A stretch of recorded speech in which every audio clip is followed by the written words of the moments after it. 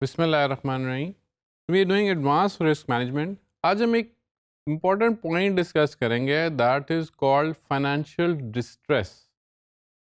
ये हमने अक्सर सुना भी है कि that person is in little financial distress और that company is struggling, that company is in financial distress. ये क्या है and why it comes, what are the reasons? आज हम इसके बारे में थोड़ी सी बात करेंगे।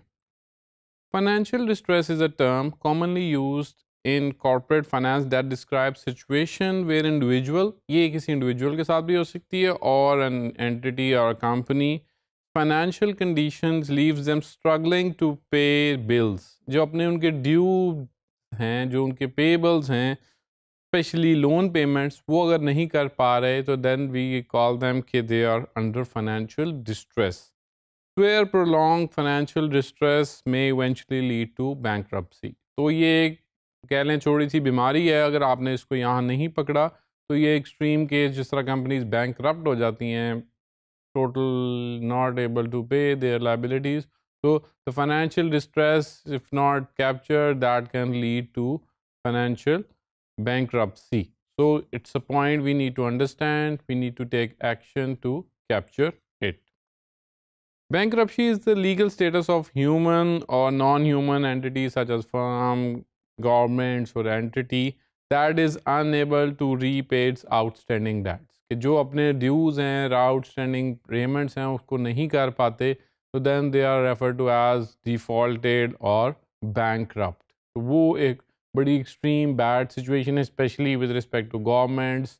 अगर ये चीज़ होती है तो that's a very alarming sign. When condition of financial distress occurs, it must be addressed immediately। पहले तो we should plan it such way कि ये situation आए ना।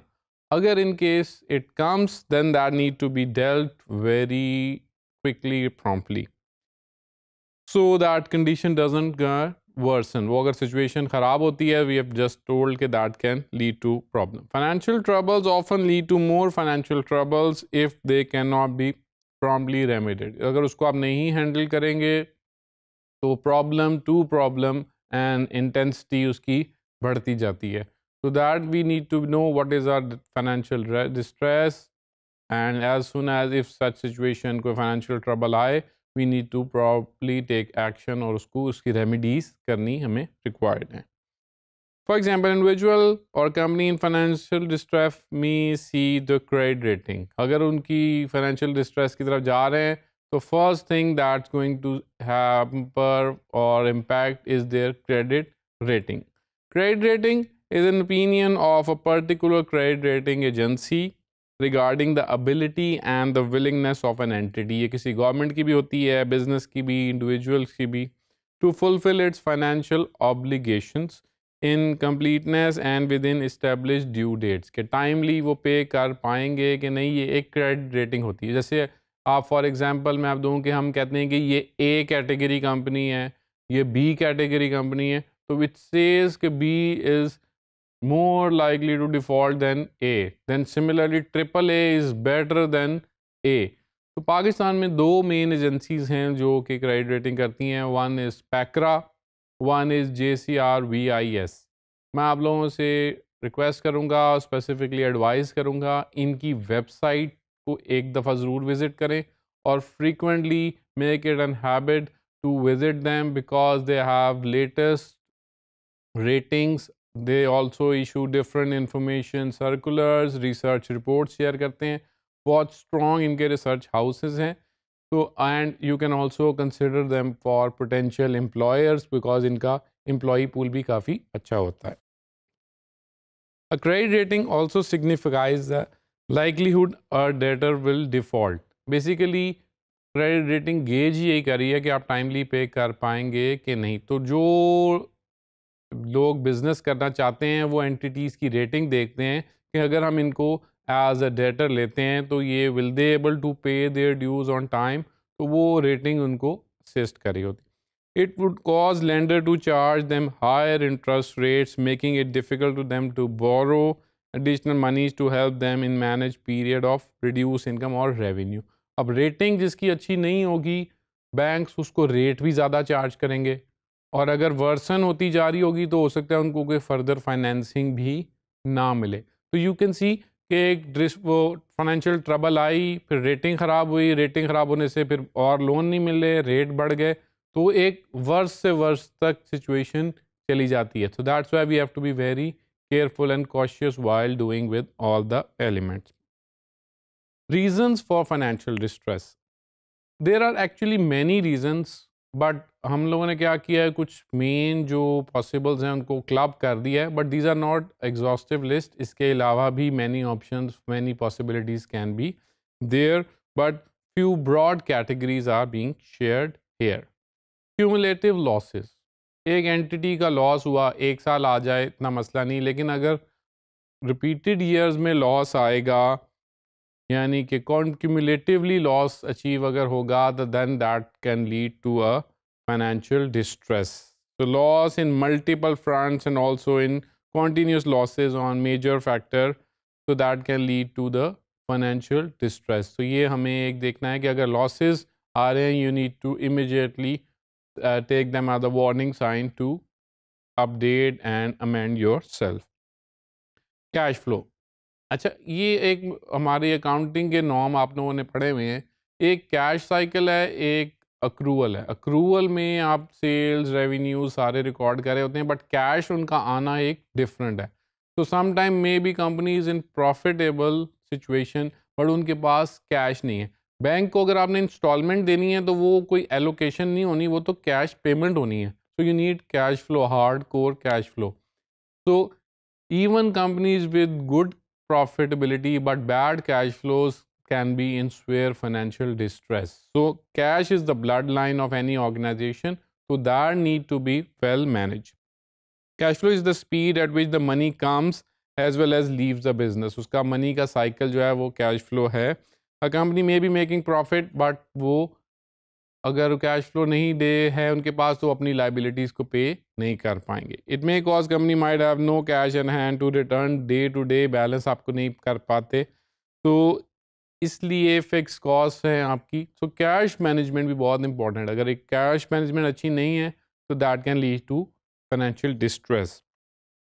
Macro trend and regulatory headwinds. Any change in tax policies, custom duties or new legislation, आप जिस business में हैं उस पर कोई heavy duty लग गई हैं या उस पर regulations ऐसी आ गई हैं that can impact, so you should be well aware of that, because that can even lead you to the higher cash flow payments. आपको cash flow को, inflow को impact कर सकती हैं या उसकी वजह से major outflow करना पड़ सकता है।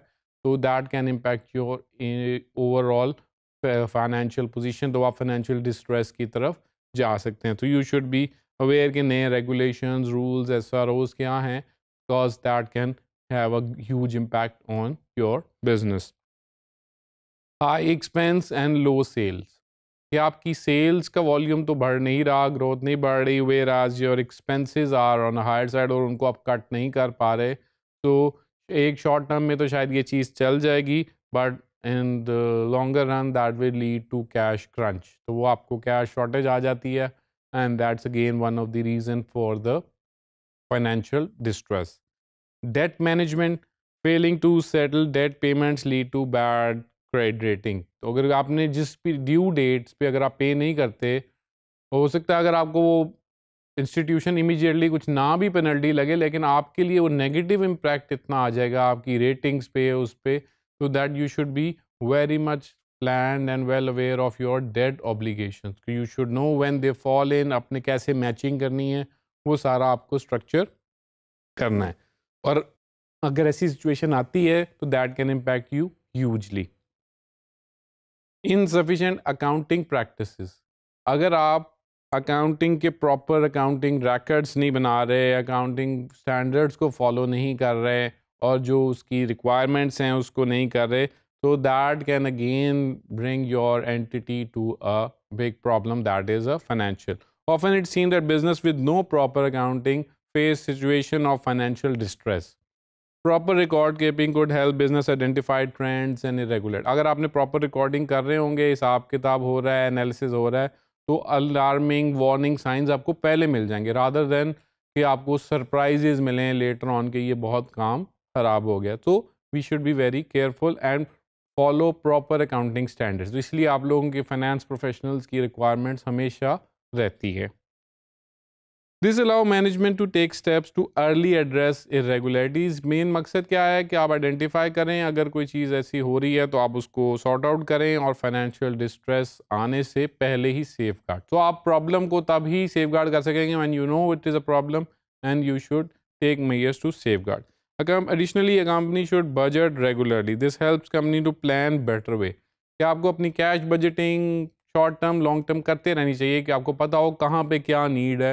ये ना हो कि आप एक इमीडिएटली पॉइंट पे पहुंचे और पता लगे कि जी next month we have to make a huge payment और हमारे पास कैश फ्लो नहीं है। तो cash planning is very important, budgeting is very important.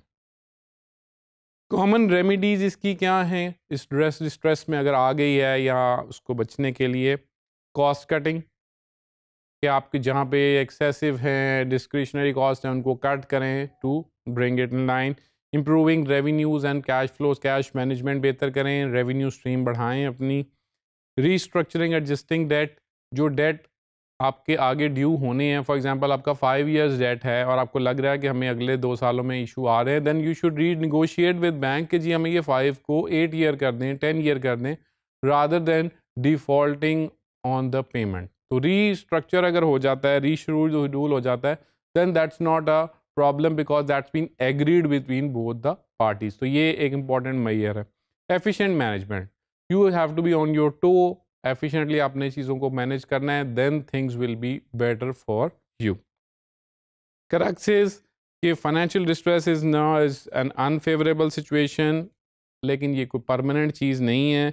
Company अपनी प्रॉपर प्लानिंग से, स्ट्रैटेजी से इम्प्लीमेंट करके इससे बच भी सकती है और अगर इसमें सिचुएशन में आ जाए तो उससे निकल भी सकती है। We have seen many organisation coming in distress and coming out very well, and now they have grown to a great level. So it's not a dying death situation but alarming situation. We have to deal it, tackle it, but mainly जो जैसे finance professional, accountants and जो risk professionals हैं, इनका role बहुत important है to identify and then to do remedies to bring us out of the financial distress. Thank you.